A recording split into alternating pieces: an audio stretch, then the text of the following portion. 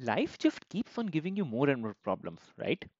Now that you know how to create a binary tree, the next question is how do you go through all the values? With arrays, it was really simple, right? You had some indexing like 0, 1, 2. With stacks and queues, you had the push and pop operation. Even with linked lists, you had a next pointer and a previous pointer. So you could either go in the forward direction or you could go in the backward direction. But what about trees? Every node has a left child and a right child. So do you go left or do you go right? And once you reach a child node, once again, where do you go? Left or right? And how do you keep a track of all of it? This video shall answer all of those questions. Hello friends, welcome back to my channel, a place where we explore technology and make programming fun and easy to learn. Technically, there are three major ways to traverse a tree: a in-order traversal, a pre-order traversal, and a post-order traversal. Each of them have their different use cases. We will go step by step, and in this video, we will only cover the in-order traversal. We will go through an example and then do a dry run of the code so that you can understand how all of this works. So, without further ado, let's get started. Let us quickly recall what do you mean by traversing a data structure. Traversing simply means going through all the values that are present in a data structure. For example, let us take up a single linked list. You have some values in it, right? Now, if you want to go over these values, you start from the head and you see the first value 4, right? If I print it, I will get 4 on my screen, correct? Now, if I have to go to the next value, or if I have to traverse to the next value, what do? I do a next pointer and I would reach my next value, that is 8. When I print it out on the screen, I will get 8 over here, correct? Similarly, what you can do is you can traverse this entire linked list using the next pointer. You will get 15 and then you will get 16, and ultimately null means you have to stop over there. Once you have traversed all these values, you will get 4, 8, 15, and ultimately 16 as your output, right? Similarly, let us take up a double linked list. Now, if you have to traverse this list, what do? You start from the head and you see a 1, correct? So you get 1 on the screen. Now, you can go in the next direction. To do that, you will take up the next pointer and reach the next value 2. Similarly, you can do a next again and reach the next value 3. So you have 1, 2, 3 on the screen. Now, since it is a double linked list, you can traverse in both the directions, right? You may want to go back. So what do? You do a previous and then once again you will reach a previous value, correct? If you try to print it out, you will again get a 2 on the screen. So what we're doing over here is we are traversing this data structure. We are going through all the values. So now the question comes, what happens if you want to traverse a binary tree? You have this tree in front of you and I ask you, okay, go through all the values. What do?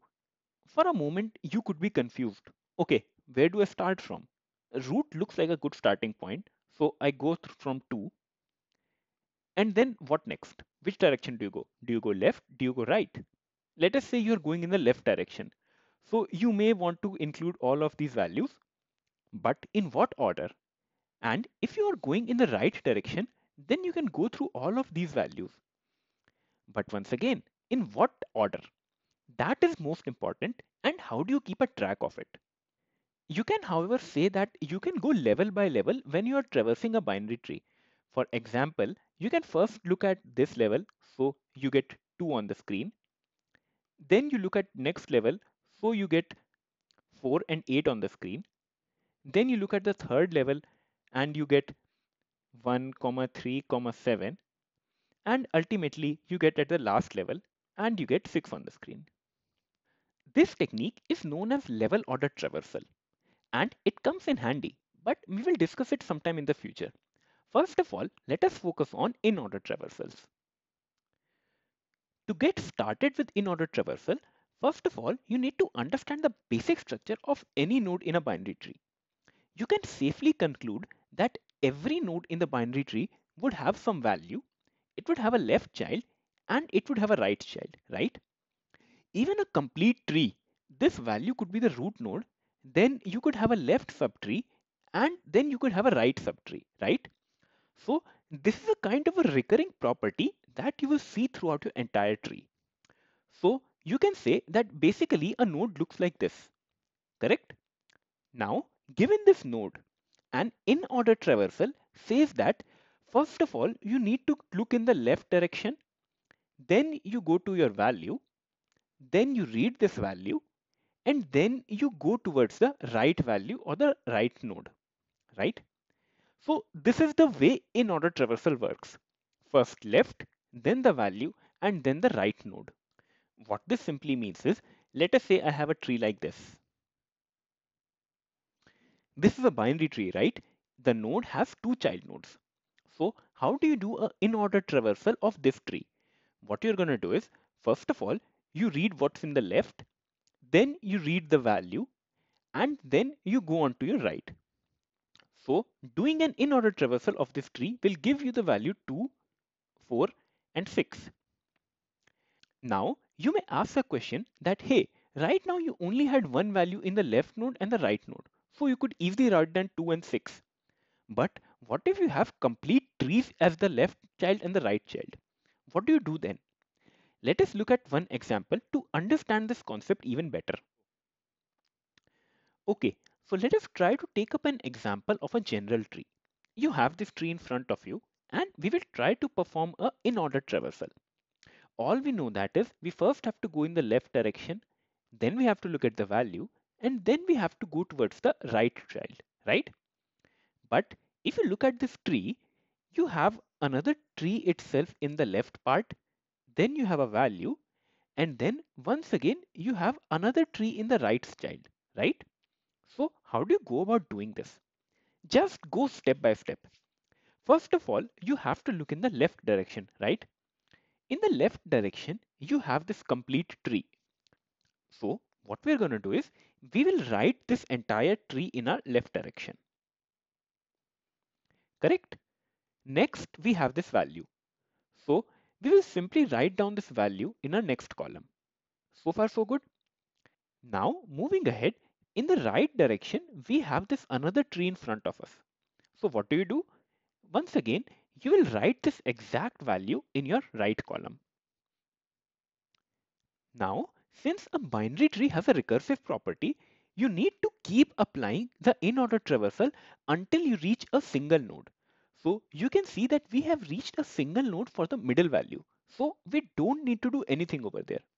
But for the left child and the right child, these are still trees in itself. So you again need to recursively apply in-order traversal on both of them. So starting with the left part, I will apply in-order traversal on this tree. When I apply in-order traversal, I will have a left, a value, and a right. When you traverse this, you will have 3 in the left, then you will have the value 8, and then you will have the value 7. Correct? So the in-order traversal of this part would be 3 in the left, then 8, and then ultimately 7. These are single nodes, right? So you can stop over here. We are still left with the right part, right? Once again, we will apply in-order traversal on this. So an in-order traversal again means we have a left, a value, and a right. Doing an in-order traversal, you can see that we don't have anything in the left child, right? Next, you have the value 4. So I will simply write down 4 in my value. And looking at the right child, you have 1 and 6. Now, this is again a tree. So what choice do we have? We will again write down 1 and 6 in here. Correct? This is again a tree. So once again, we will apply in-order traversal on it. So we will again have 3 values, left, value, and a right. Now, if you apply in-order traversal on this part, you will have 6 as the left, then you will have the value, and then you don't have anything in the right. So now you can see that all of these values have reached a single node, correct? And then you stop. So if someone now asks you, what is the in-order traversal of this binary tree? This is how you will traverse it.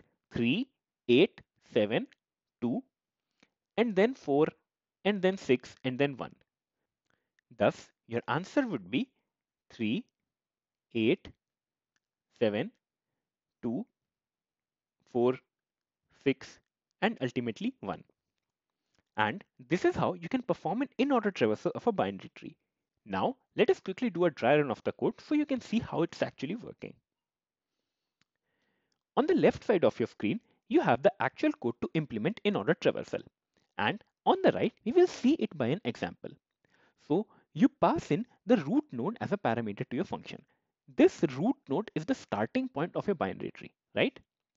Next, in a recursive function, we need to have a terminating condition, right? And if you remember from our previous example, as soon as we reached a single node or we didn't have any further nodes, we stopped. That was the terminating condition. So next, what do? You have to go in order left, then the value, and then right. Correct? If you look at the summary, we traverse to the left node, then we print out the value, and then we go to the right node. So how does this work? You know that tree is a recurring data structure, right? So you need to apply in-order traversal on the left subtree and on the right subtree. So this is what our next step is. We perform an in-order traversal on the left of root. So when this method is called, I will call this function again with my left tree as the root node. What happens then? It will print this tree in a in-order traversal. So when we print it out, we will get 3, 8, and 7. Correct? Now this function returns and I will print my value. So this will print out 2 on the screen. Correct? Next, what you do is you do a in-order traversal of the right node. So we will be performing an in-order traversal on this tree. And when you do an in-order traversal on this tree, you will get the values 4, 6, and 1, as we saw in our last example. I hope I was able to simplify how you can do an in-order traversal of a binary tree. As per my final thoughts, take a moment to realize and understand how we were able to use recursion to traverse through the entire tree. Each node in the tree will have the same property, right? Each node has a left child and a right child. And for an in-order traversal, you need to go in the way of left child, then the root, and then the right child. And this property is repeated throughout the tree, right? And whenever you see any kind of repetition, recursion should be the first thing that comes to your mind. To get yourself more familiar with in-order traversals, I would recommend you to make some random examples of binary trees. Just get out a piece of paper, draw some of those trees, and try doing an in-order traversal on your own. You will immediately get perfect with it. What unique cases of trees can you come up with? What problems did you face? Tell me everything in the comment section below, and I would love to discuss all of them with you. You would be also glad to know that a text-based explanation to this content is available on the website studyalgorithms.com, a pretty handy website to help you out with your programming needs. I am including a link in the description below in case you want to check it out. As a reminder, if you found this video helpful, please do consider subscribing to my channel and share this video with your friends. This motivates me to make more and more such videos where I can simplify programming for you. We have a lot more videos on trees coming up, so stay tuned.